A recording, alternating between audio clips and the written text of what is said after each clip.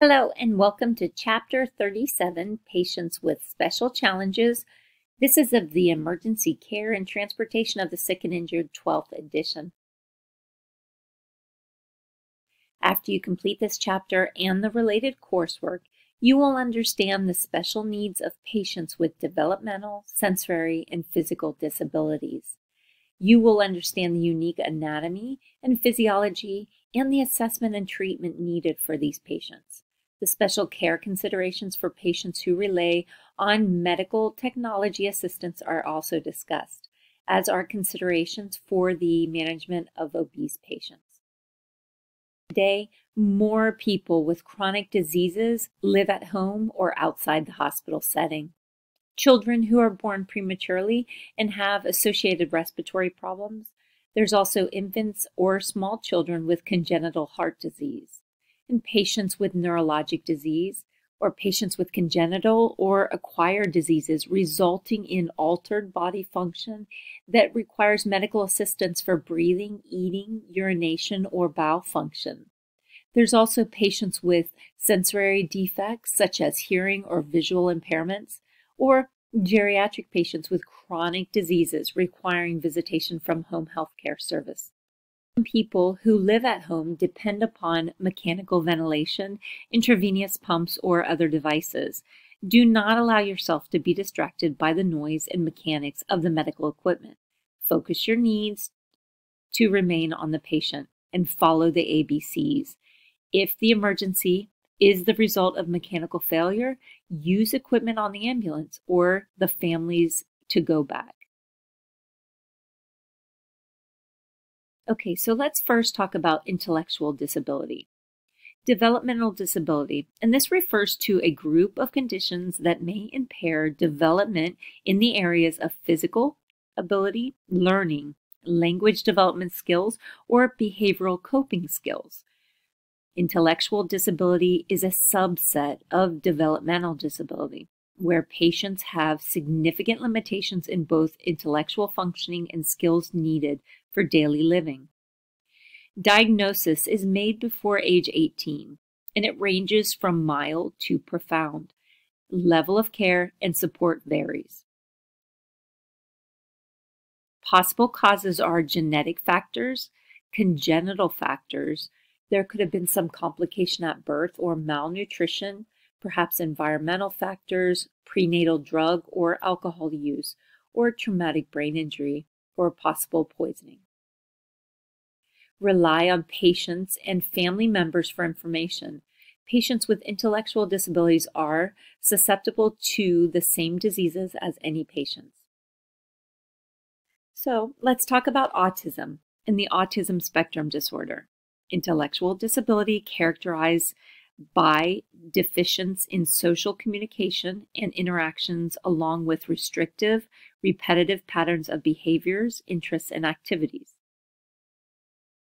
Often, they have abnormal sensory responses, so may not feel heat or cold or pain as others do, and they may respond to pain by laughing or humming, singing, or removing clothing. They may also have an increased sensitivity to noise or physical stimulation, so keep the environment calm and minimize stimulation. 3 to 4 times more common in males than females, and in those who have an older sibling with the same condition.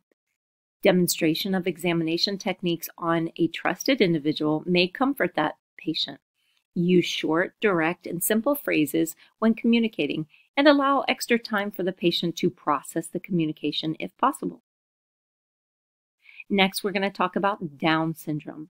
And this is characterized by a genetic chromosomal defect that can occur during fetal development, resulting in mild to severe intellectual impairment. Known risk factors are increased maternal age and a family history are known risk factors for this condition. Physical abnormalities, they're going to have a round head with a flat occiput and large protruding tongue, slanted wide eyes, and folded skin on either side of their nose, covering the inner corners of their eyes, short wide hands, and small face and features.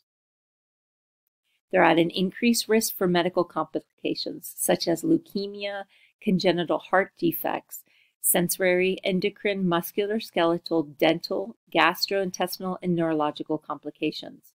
And intubation may be difficult due to the large tongues and small oral and nasal cavities. Mass ventilations can also be challenging, and the jaw thrust maneuver or nasopharyngeal airway may be necessary. Management of seizures is the same as for any other patient with seizures. In approximately 15% of patients with Down syndrome, so a large amount, the first two areas where the vertebrae meet is unstable. This places them at an increased risk of complications when they have trauma. So patient interaction. Approach the patient calm, friendly, watching for signs of increased anxiety or fear. Have the member of your team hold back slightly until you establish rapport with the patient. Introduce the team members, explain what they're going to do, and move slowly but deliberately, explaining beforehand what you are going to do. And make sure you are at the eye level with the patient. Do your best to soothe the patient's discomfort as you work through your assessment and provide treatment. Brain injury. So patients with a prior brain injury may be difficult to assess and treat. Take the time to speak with the patient and the family to establish what is considered normal for the patient. Treat the patient with respect. Use his or her name. Explain the procedures, and reassure the patient throughout the process. And then there's sensory disabilities. First, we'll start with visual impairment. So possible causes are congenital, disease, injury, or degeneration of the optic nerve or nerve pathways. The degree of visual impairment may range from partial to total. Some patients lose their peripheral or central vision, and some can distinguish between light from dark or shapes. Visual impairments may too be difficult to recognize, so look for signs that the patient is visually impaired, such as a cane or a service animal. Patient interaction. So make yourself known when you enter the room, introduce yourself and your team, retrieve any visual aids, and give them to your patient to make the interaction more comfortable. A visually impaired patient may feel vulnerable, especially during the chaos of a crash scene. So tell the patient may have learned to use other senses such as hearing, touch, and smell to compensate for the loss of sight. Tell the patient what is happening, identify noises, and describe the situation and surroundings, especially if you must move the patient. Transport consideration. So a patient may use a cane or walker, and you should make sure that we take that with us. A service animal can remain with the patient and will provide reassurance for the patient and prevent delays in transport. However, in some cases, you may need to arrange for care or accompaniment of the animal. An ambulatory patient may be led by a light touch on the arm or an elbow, or the patient may rest his hand on his or her shoulder. Ask the patient which method they prefer to use. Patients should be gently guided but never pulled or pushed, and obstacles need to be communicated in advance. And then there's the hearing impaired. So hearing impairment may range from slight hearing to total deafness.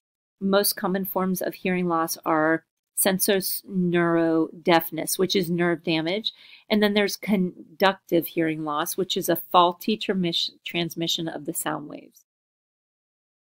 Clues that a person could be hearing impaired would be presence of hearing aids or poor pronunciation of words or failure to respond to your presence or questions. Communication, you're going to assist the patient with finding and inserting hearing aids if needed, or face the patient when you communicate because they could lip read, okay? Do not exaggerate your lip movements though, and do not look away. Position yourself approximately 18 inches directly in front of the patient. Do not speak louder and try lowering the pitch of your voice. You could learn American Sign Language or provide a paper and a pencil. Only one person should be asking questions to avoid confusing the patient.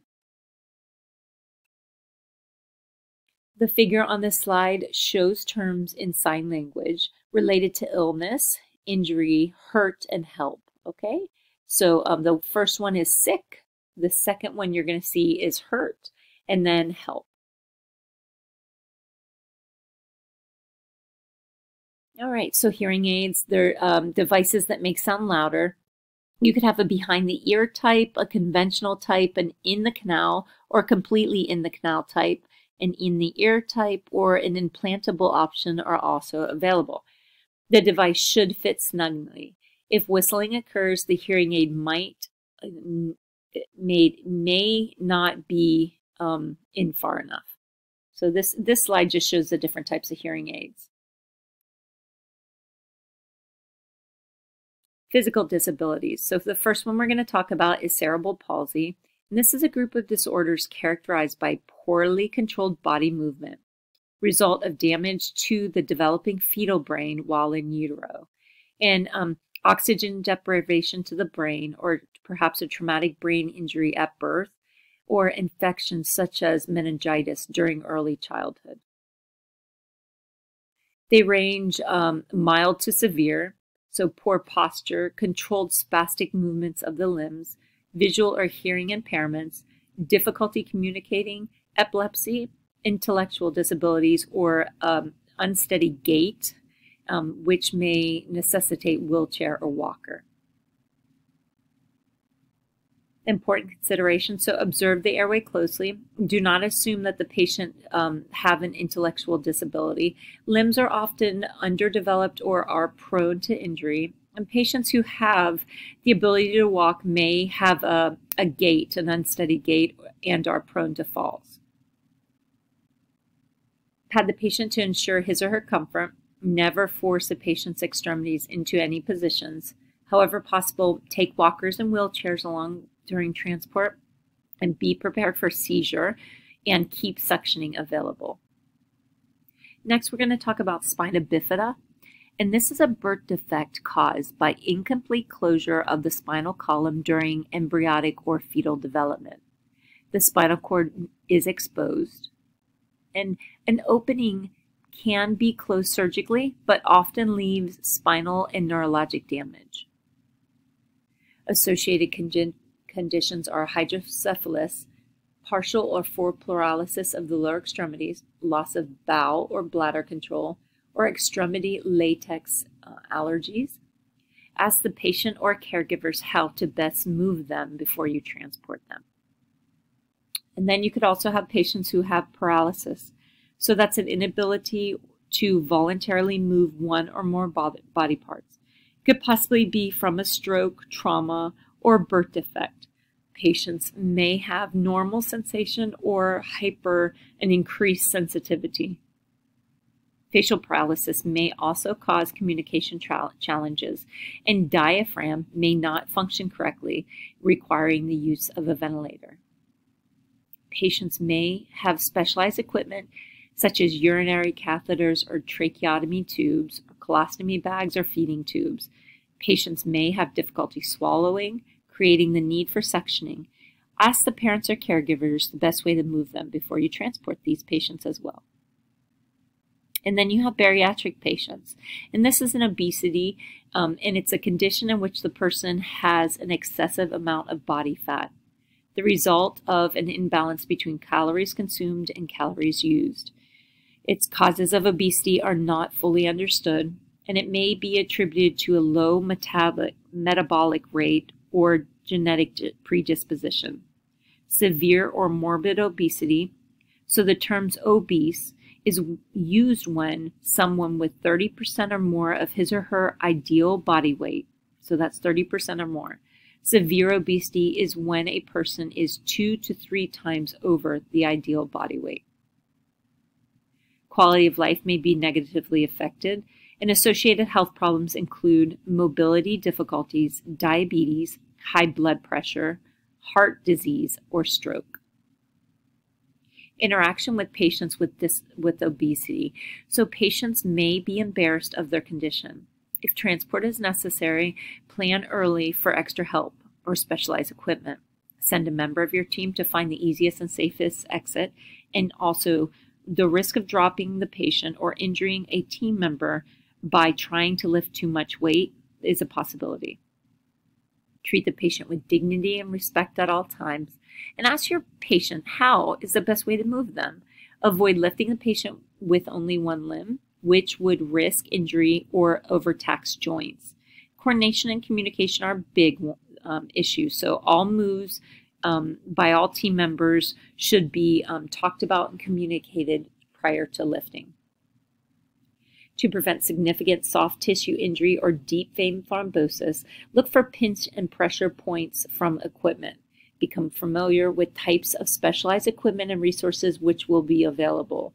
Large patients may have difficulty breathing if placed in a supine position. So plan egress routes to accommodate large patients, equipment, and lifting crew members. Notify the receiving hospital early. Patients with medical technology assistance. Okay, so the first one we're going to talk about is the tracheostomy tube. So a tracheostoma provides a pathway between the surface of the neck and the trachea. It can be temporary or permanent. For patients who depend on home ventilators, require frequent suctioning, and have chronic pulmonary medical conditions. Because it is foreign to the respiratory tract, the body reacts by building up secretions on or around the tube. Tubes are prone to becoming obstructed by mucus plugs or foreign bodies. Use the DOPE mnemonic. So the DOPE mnemonic helps to recognize causes of obstruction. D stands for displacement, dislodged, or damaged tube. O stands for obstruction of the tube, such as with blood or secretions or mucus or vomit. The P is the pneumothorax, and E is equipment failure, such as some type of kinking or ventilator malfunction, and maybe empty oxygen supply. Common problems are bleeding or air leaking around the tube. The tube can become loose or dislodged, or the infection around the opening of the tube. You could have an infection. So, what are we going to do for these patients? Suction the patient in the position of comfort. Insert the suction catheter no more than 1 to 2 inches. Do not suction for more than 10 minutes. Do not force the suction catheter into the cannula. Oxygenate before and after the procedure, and call for advanced life support. So people who are on home oxygen, 2 types of oxygen delivery devices. So there's oxygen from a gas cylinder or an oxygen tank, or there's oxygen from an oxygen concentrator. So compressed oxygen cylinders do not require electricity. The liter flow is limited only by the regulator and the amount of gas in the cylinder. They're heavy and bulky and can be difficult to transport, and it will eventually run out, and patients need to coordinate pickup and delivery of new cylinders. Home oxygen concentrator, however, it takes ambient air and scrubs out the nitrogen from the atmospheric air and leaves behind almost 100% oxygen. It can provide an unlimited supply of oxygen as long as it's functioning from a reliable source of electricity. Usually able to supply 1 to 3 liters, and the patient must have a backup of compressed gas cylinders in case there is a power failure. Ask the patient on home oxygen why they're on it and how long they have been on it, and what is their baseline home oxygen requirement. So what is the patient's baseline oxygen saturation? Meaning if they're normally on 2 liters or 3 liters. And then mechanical ventilators. So these are used when patients cannot breathe without assistance, and possible causes are congenital defects, chronic lung disease, traumatic brain injuries or muscular dystrophy, or a disease process that weakens the ability to breathe and requires permanent trach and mechanical ventilator. If the ventilator malfunctions, remove the patient from the ventilator, apply a tracheostomy collar, or you could use a face mask over the stoma if you do not have a trach collar. Patients requiring assisted ventilation throughout transport. So the patient's caregivers will know how the ventilator works. And that's a picture of the ventilator. And then you have apnea monitors.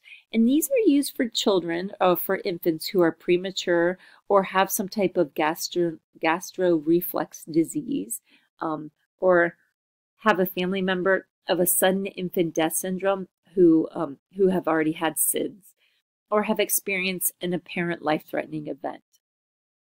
They're usually used for 2 weeks to 2 months after birth to monitor the respiratory system. The monitor sounds an alarm if the infant experiences some type of low heart rate or low respiratory rate.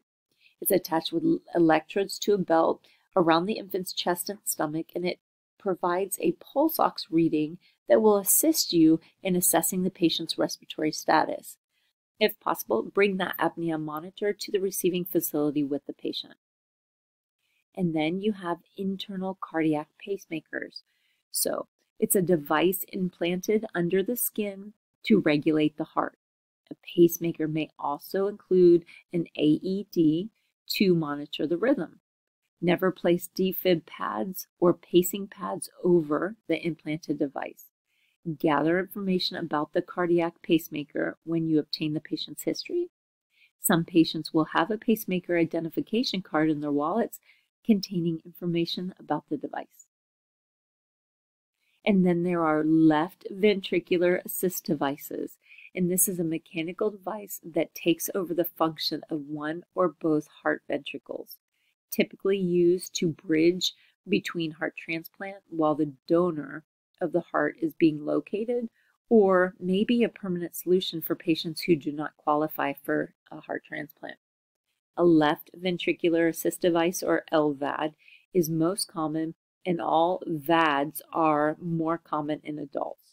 Okay, so it may be difficult to palpate a pulse in patients who use an LVAD. Assess perfusion by noting the level of consciousness, skin color, temperature, moisture, and blood pressure. There are risks to these, and its excessive bleeding can follow surgery.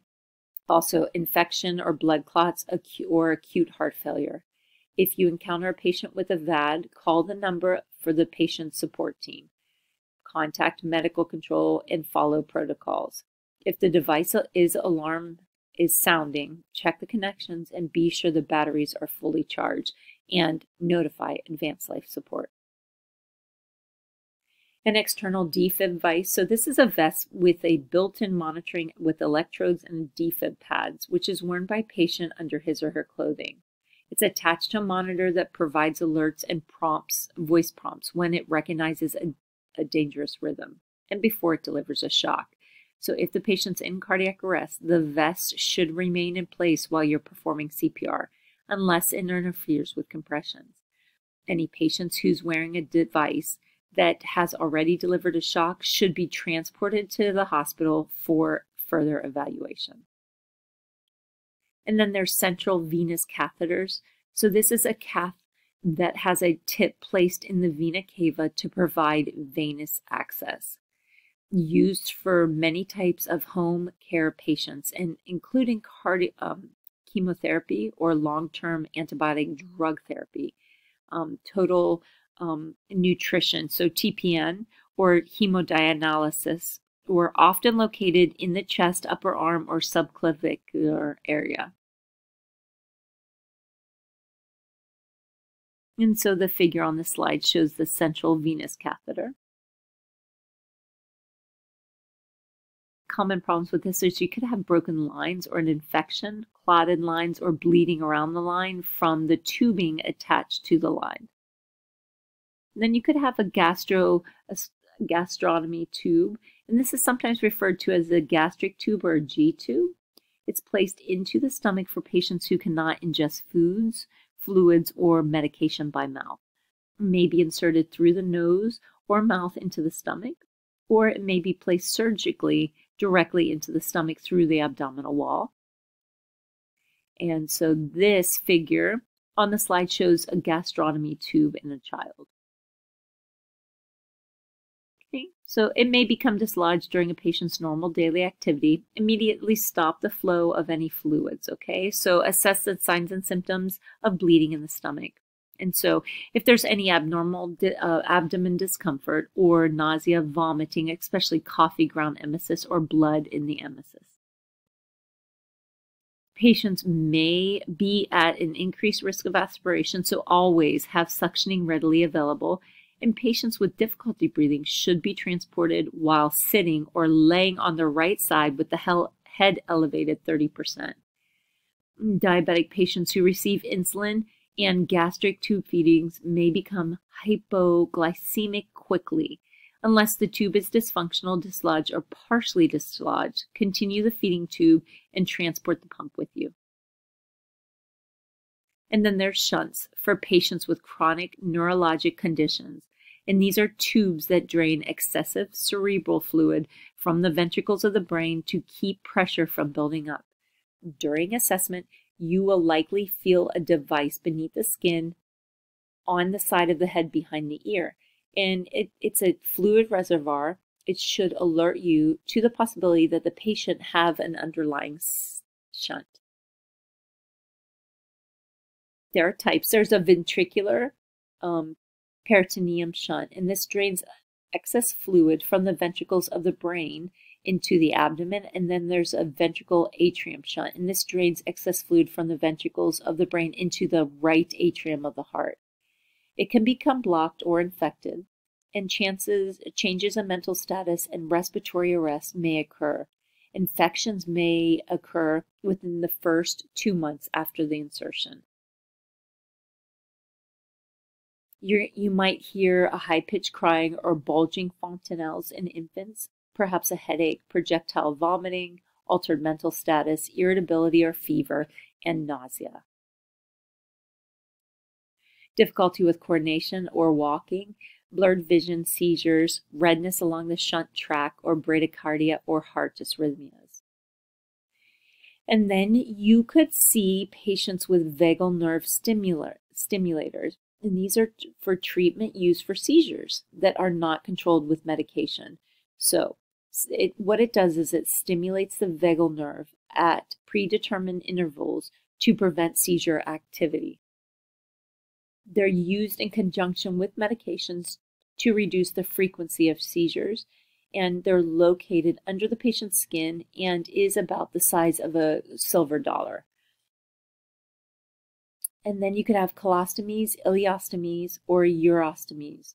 And so what these are a surgical procedure that creates an opening between small and large intestines at the surface of the body. It allows for elimination of waste products into clear external bags or pouches, which is then emptied or changed frequently.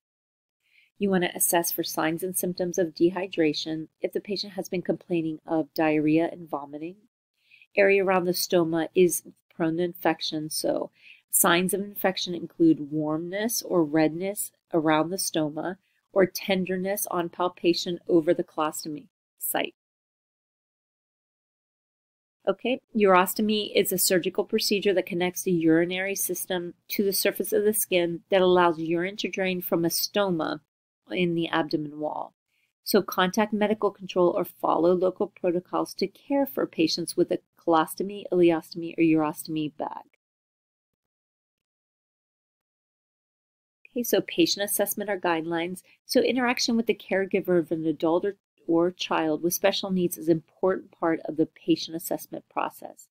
They become experts on caring for the patient. Determine the patient's baseline mental status before assessment. So ask, what is different today? When it comes to home care occurs within the patient's home environment. So this represents a spectrum of special care healthcare populations. So you could have infants, older adults, or patients with chronic illnesses, or patients with developmental disabilities. Also services such as delivering meals or house cleaning, laundry, yard maintenance, and physical therapy. And also personal care such as bathing and wound care. EMS may be called to residents by the home health care provider. So what you want to do is obtain healthcare status and history from the home care provider. Then you could also have calls with hospice care and terminally ill patients. Okay, so terminally ill patients may require hospice at a hospice facility or at a home with diseases such as cancer, heart and lung failure, end-stage Alzheimer's, or AIDS. Most patients have completed do not resuscitated orders when they're on hospice. Okay, so they may have medical orders for the scope of treatment. Basically, it's comfort care, and this means it's palliative care, and that is only pain medicines. And it improves the patient's quality of life before the patient dies and allows for the patient to be home with family and friends. Follow your local protocols, the patient's wishes, and legal documents such as the DNR order. If the patient is at home, the care you give will have a lasting impact on the family. So show compassion, understanding, and sensitivity.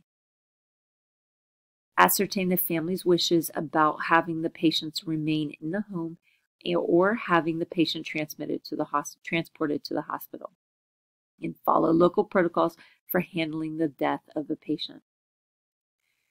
You will also, special situations you'll run into is poverty and homelessness. So people who live in poverty are unable to provide all of their basic needs, such as housing, food, healthcare, childcare, health insurance, and medication. Disease prevention strategies such as dental care, nutrition, and exercise are likely absent, which leads to increased probability of disease. When it comes to the homeless population, people with mental illness and prior brain trauma, victims of domestic abuse, or persons with addiction behaviors or impoverished families. Your job is to provide emergency care and transport to the appropriate facility. All healthcare facilities must provide assessment and treatment regardless of the patient's ability to pay. You can be an advocate and become familiar with the social services resources within your community. Okay, so that concludes Chapter 37 of the Patients with Special Challenges lecture. Next, we're going to see what we've learned. So which of the following is a development disorder characterized by impairment of social interaction? Okay. And we know that this is autism. So autism is a developmentally disability characterized by impairment of social interaction. Known risk factors for Down syndrome include, so smoking, traumatic brain injury, increased maternal age, or lack of vitamin B. And we know it's increased maternal age.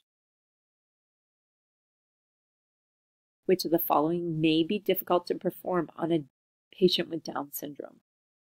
And we know it's intubation because of their large tongues and the small oral and nasal cavities. Most patients with the disease also have hydrocephalus, and so we know that patients usually with a shunt, and that's spina bifida. What does the dope mnemonic help you recognize? Okay. So we know that this is some type of airway obstruction when talking about patients who have some type of a vent or a stoma. What device is placed directly into the stomach to feed patients? And that's a G tube, a gastrostomy tube. Okay. What do vagal nerve stimulators do? And they do help seizures from occurring, keep them, and they're also an alternative treatment to medicine. Vagal nerve stimulators. An important part of the assessment process for a patient with special needs, what should you do? We know we're going to interact with the caregiver and also the patient, but what is important? So we're interacting with the caregiver. What improves a patient's quality of life shortly before death? And that's hospice care. It's palliative care.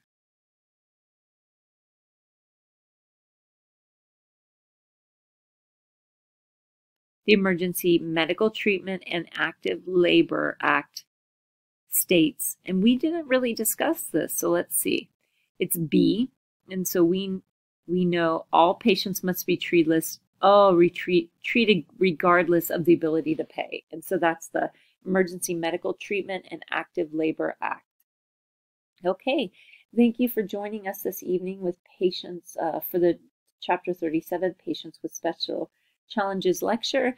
If you enjoyed this lecture, go ahead and subscribe to the channel. We're going to put out the remaining chapters of the 12th edition.